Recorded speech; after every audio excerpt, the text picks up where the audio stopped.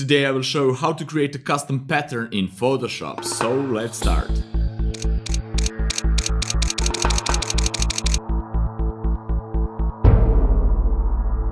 Hi guys, my name is Nemanja Sekulic and welcome to another fun episode. Today I will show you how to create a custom seamless pattern for your custom design. Of course I will show you how to create some random patterns and some other patterns shape with Photoshop pattern script. So let's jump straight into Photoshop and let's have fun. Alright guys, we will start with the image of this pinkish butterfly, and first thing what I want to do, I want to extract him out of the background. I want to remove this white background, and for that I will use magic wand tool here, and I will use tolerance of 30 and just press and click on the white background. Press delete and that's it. Now I have this butterfly extracted out of the background. Right, and the next step will be to create a new blank document for our pattern. Control Command N for that, and I will type 2000 pixels by 2000 pixels with 72 dpi pixels per inch, and I will use white background for that. Okay, and that's really nice. Let's go back to the butterfly and let's just copy him and paste him, or you can drag and drop to this document. Alright, and I will make him smaller. Control Command T and just make him smaller, something like so. It's nice. Let me see, maybe, yeah, that's nice. Then I want to duplicate the butterfly, Control Command J, and rename the first layer to backup. Okay, you will see later why I will need it, but for now I will make him invisible and go to the first layer here. Now I want to make a lot of copies of this butterfly. How to do that? Well, it's really easy. Just press Move tool here, V on the keyboard, or just click on the Move tool and press Alt or Option key and just move the butterfly. Alt or Option key and then move it again. But I want every butterfly to have different rotation. So for that I will press Control Command T and then just rotate it slightly, press Enter. If I want to select this guy here, I need to press and hold Control or Command key and just click on that guy. And now I have him selected. Again, Control Command T and rotate it, something like so. Then Alt or Option key, move it to copy him, rotate it slightly, Alt or Option key, move it, Control Command T, copy, rotate it, etc, etc. And you need to repeat this process all over again to populate the scene a little bit with some random positions. So I will do that pretty quickly. Okay, like so. That's nice. It's nice too. Just move them around as you like, just to populate the scene, to have some randomness in the rotation. Okay, that's really nice. Later I will show you how to do this faster, but you need to know this method too, because in some situation you will use only this method. Okay, that's nice. Let me just move this one over here, and okay, for now that's great. Now I will click on the first layer here and scroll down to the last active layer, and that's the layer 1 copy. Okay, and press Control Command E on the keyboard to merge them into one layer. Now they are completely merged down. Alright, and now I will make part of the pattern, first part of the pattern out of these butterflies. For that, I just need to go here to the filter, other, and offset here. Okay, this is the first step, and this is the start position. You have this offset dialog box, and you have horizontal and vertical pixels position, and you can move them with the mouse, or you can just move the slider here. I will use the mouse, and make sure to have checked this option wrap around, because you want the butterfly to wrap around this white paper. Okay, I will show you what I mean. If you move it to the left, it will wrap around, go all around to the right side, like so. See, when you move it, you don't have a preview of moving, but after you release the button, the mouse, you will have the final position. I want to wrap around the corners, to move a little bit to the left and to the up here, upper left corner, and it will wrap around all 4 corners. That's really nice. You can see this part of the butterfly ends here and here and here. This part it's here, this part is here, this part it's here, etc, etc. He's completely wrap around this paper, and that's really nice. When you're satisfied with the result, just press OK, and that's great. Alright, the next step is to use this backup guy. Why? Well, we have empty center here and we want to populate this center with a butterfly or few more. Okay, I will again use Alt or Option key and just move, copy, rotate, copy, rotate, something like so, and maybe a few more, one more here, maybe one more down here, and let me see, maybe one more here, why not? Something like maybe so.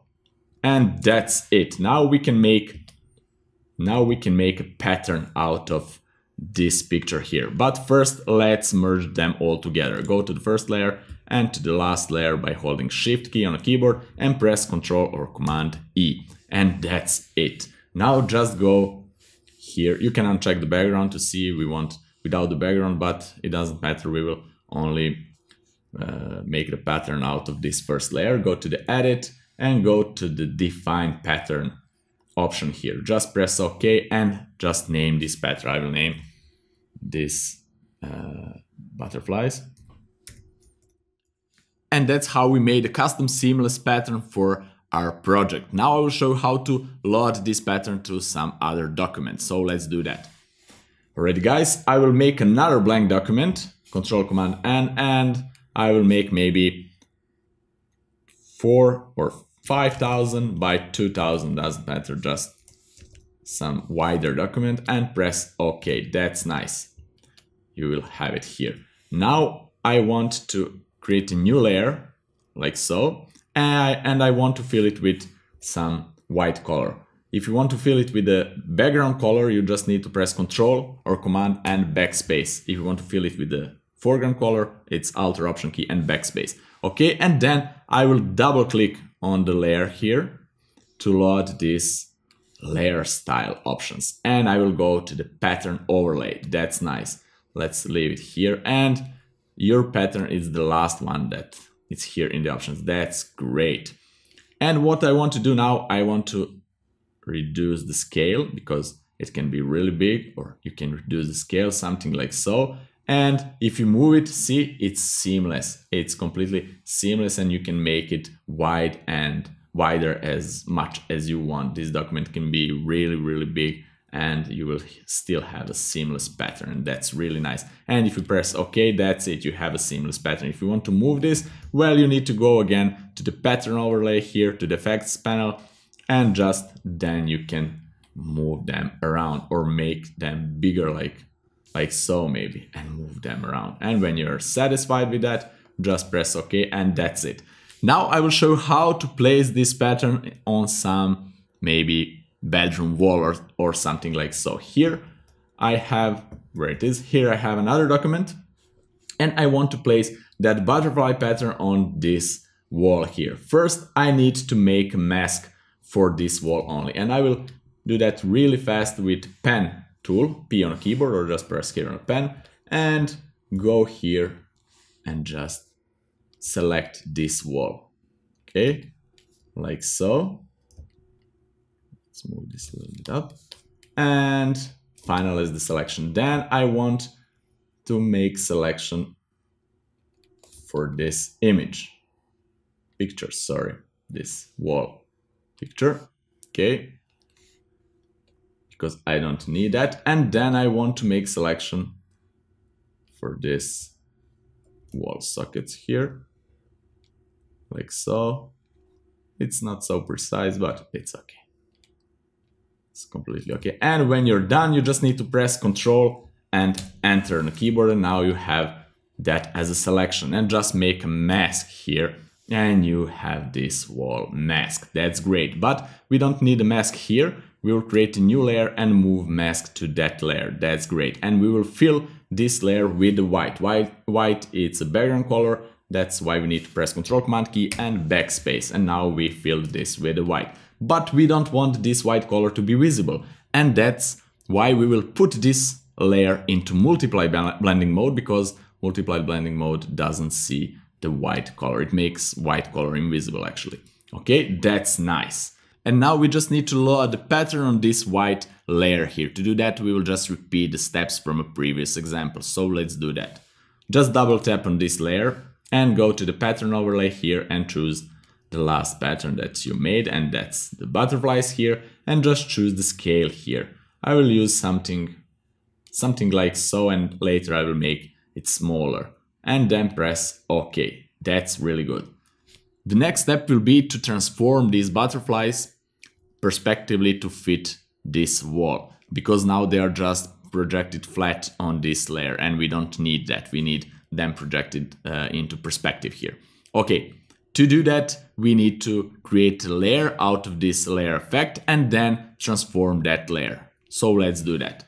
Okay, to do that, just right click on the effects here and go down to create layer options. Just click that and you will have those effects applied on a new layer. If I unclip this, you will see that the butterflies are just projected on our white layer here, just straight flat on the document, and we want the butterflies transform them perspectively. So to do that, I will first convert them to smart object, have more control with the size of the layer if I want to later change the size, and just press Ctrl Command T and go with this edge over here to the edge of the wall, then press Ctrl Command key and hold it and move this corner here, move this corner here like so.